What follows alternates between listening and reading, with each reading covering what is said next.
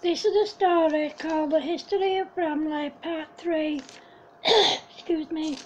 Our Memories of Bramley. Me.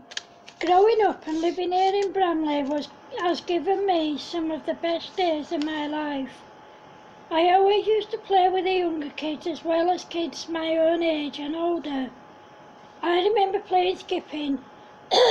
Excuse me, sorry guys. I remember playing skipping with my friends on the street, not just girls, boys too, and our parents would join in and play with us. I remember running around wearing nothing but a swimming costume or a bikini and having water fights using empty washing up bottles and water balloons and playing in each other's paddling pools. I remember using our sheds to play scores with my friends even when it was raining sometimes. Excuse me. I remember walking to and from St Margaret's Church on Newley Lane and walking along the little white fence. The people in the flats would knock on their windows telling us to get down. Excuse me. I remember playing on the black steps which were the fire exit from the games room in Bramley Social Club, which is now known as Bramley Sports and Villagers Club, and getting told off. I remember being at the old Whitecourt Primary School and how nice some of the teachers were.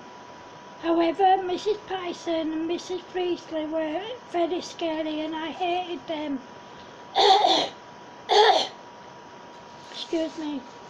I think Mrs Fenson was my first ever teacher. I know that Mrs McCartney was always my favourite teacher. I remember crying when I first started school because I wanted to be with my mum. I think I only stopped crying when I was allowed to play in the Wendy house. I remember that the school was mostly huts. I think there was one main building where we did PE and had assembly, etc. I remember playing outside even when it was snowing. We'd get out our sledges and share them and have fun sledging and snowball fighting. Excuse me. Whenever my parents took us to the Black Lion, we would run up and down outside and climb on the wall even though it had railings on top. My dad used to take me in Bramley Social Club at weekends and we used to go in as a family on special occasions like Easter and Christmas. I loved those days because they were the best days ever. I remember Bramley Carnival and how back in the day it was a carnival. I remember the floats and how I always wanted to ride on them, and I also wanted to be the carnival queen, but I was far too shy. Every year when I was a kid there was a pram race and a fun run. They were always so funny and the whole community would get involved. I used to go to the disco every week, which I think was at the Trinity Church on Town Street.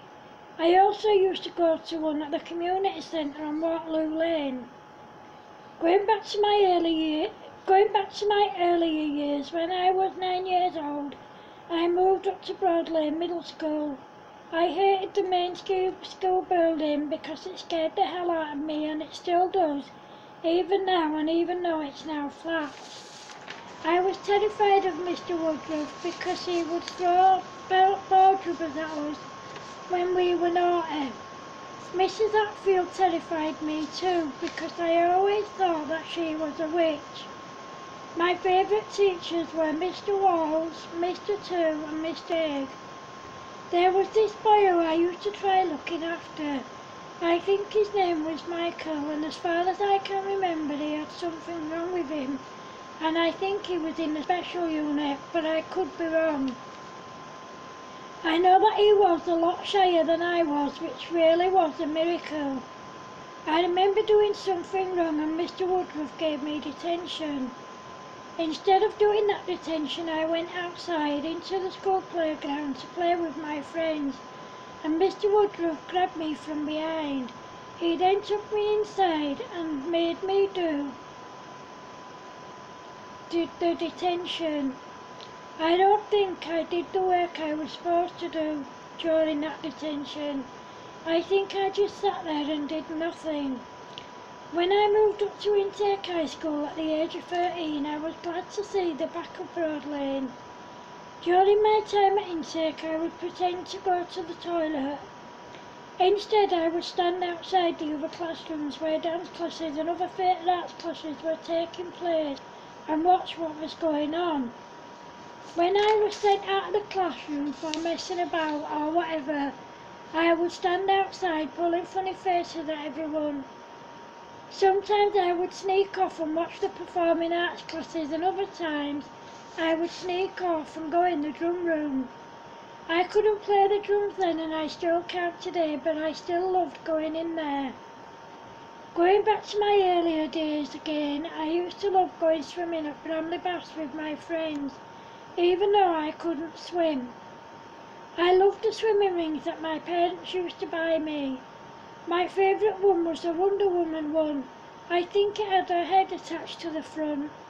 I also remember having one with a duck's head attached to the front.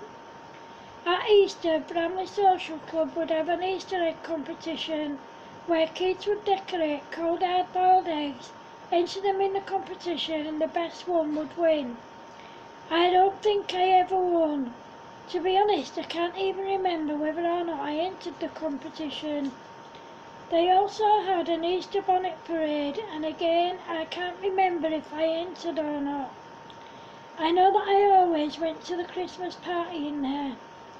When I got too old, I would still go in with my little brother under my dad's surname, Bradbury, and no one knew any different. If they did, no one said anything like they would today. I was, and I looked very young for my age. At the back of our house there was some garages and what we called the back field. We played on that field all the time. I wasn't supposed to go in those garages, but I did, and I collected ladybirds. That field and those garages are still there, but I don't think that kids play there anymore. In my later years, me and my best friend spent a lot of time on Bramley Park, even when we were too old to be there. This has just reminded me of when I was at Broad Lane. The school backed onto the park. A lot of us kids would leave the school premises to go and play on the park. I remember some kids from our school having a huge fight up there and the teachers having to break it up. I'm now going to share the memories that other people have shared with me. Facebook. I can remember standing outside the Acorn pub, handing out bottles of water to marathon runners and standing on the corner where the globe was to watch the Carnival procession go past. That would have been about 35 years ago. Facebook. I lived there in 3 houses. Town Street had different shops and pubs all along. We moved from East Ardsley on the 26th of April 1969 to 60 Somerdale Close, commonly known as Fertile Valley. I got married in St Peter's Church and then moved to a 4-storey on St Peter's Mount. I volunteered in the church office and did 14 pantomimes at St Margaret's Church on Newley Lane. Apparently Bramley is built on 7 hills.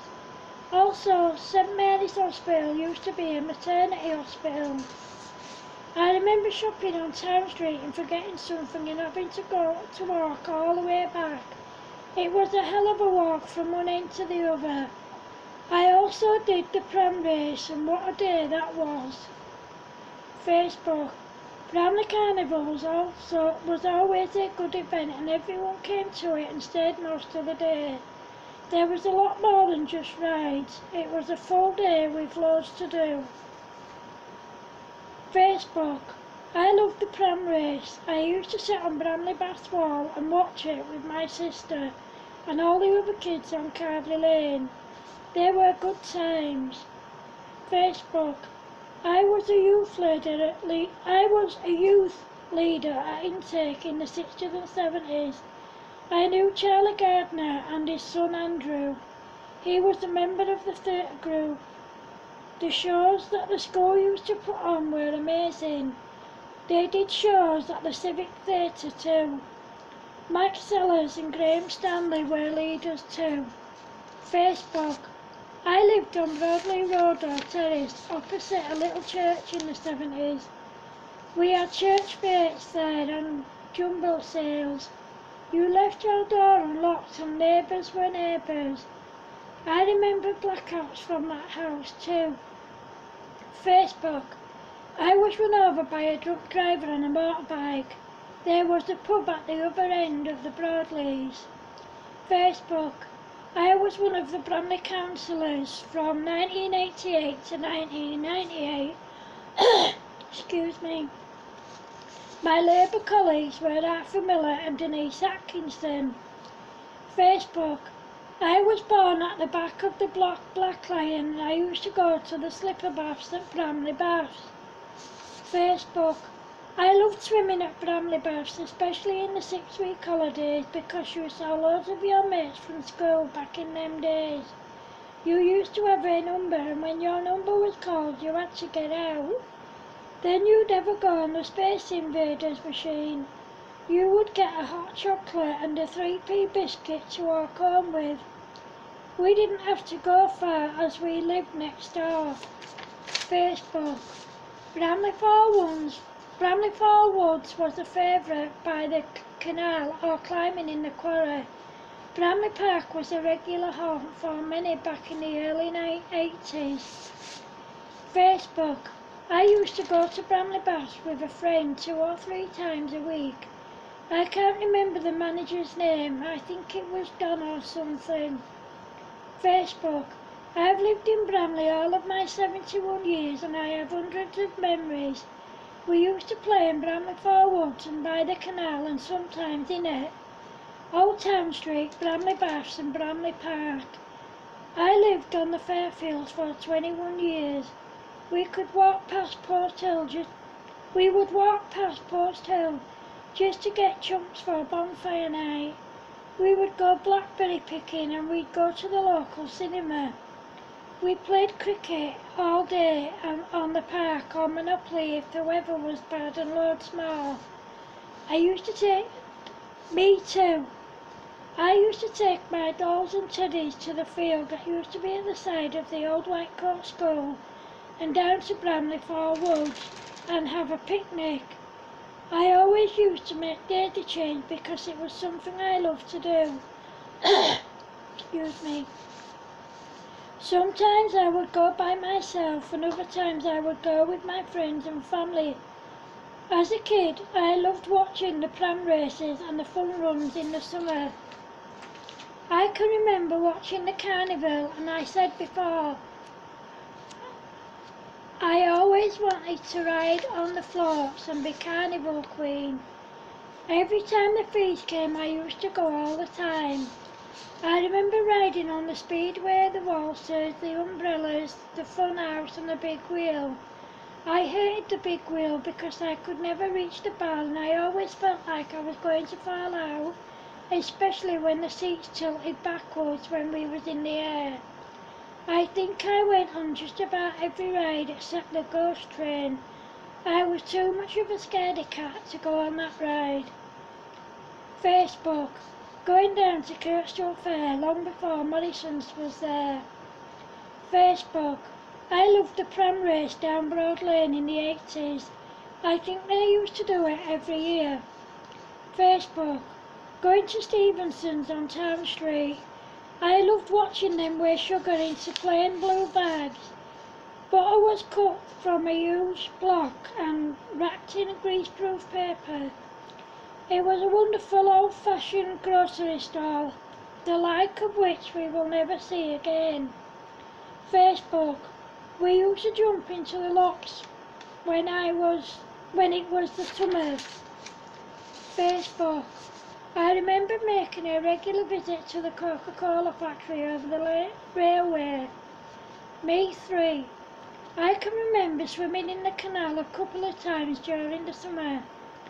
I must have been in my teens because I didn't learn to swim until I was about 12 years old.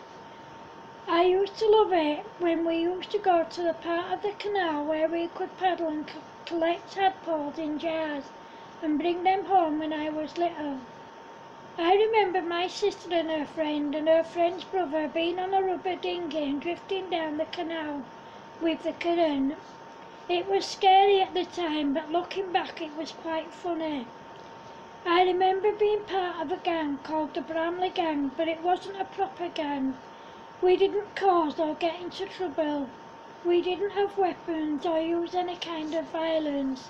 We were just a bunch of kids having fun. Everywhere I went, I took my Rasta blaster with me. I remember the owner of the gunner's shop taking it off me and banning me from his shop even though I hadn't done anything wrong. My mum went down with me and got my Rasta blaster back, and the owner never stopped me from going in the shop again. He still owns the shop to this day, but it's very rare he's there, as the shop is run by a young couple who have 2 sons.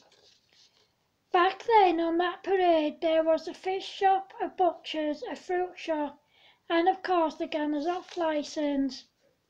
I remember that there was an Iceland and Bramley shopping centre which is now a Power Stretchers. Tesco's was a huge Morrison's, and I also remember the cheap shop and the Bramley Apple Cafe.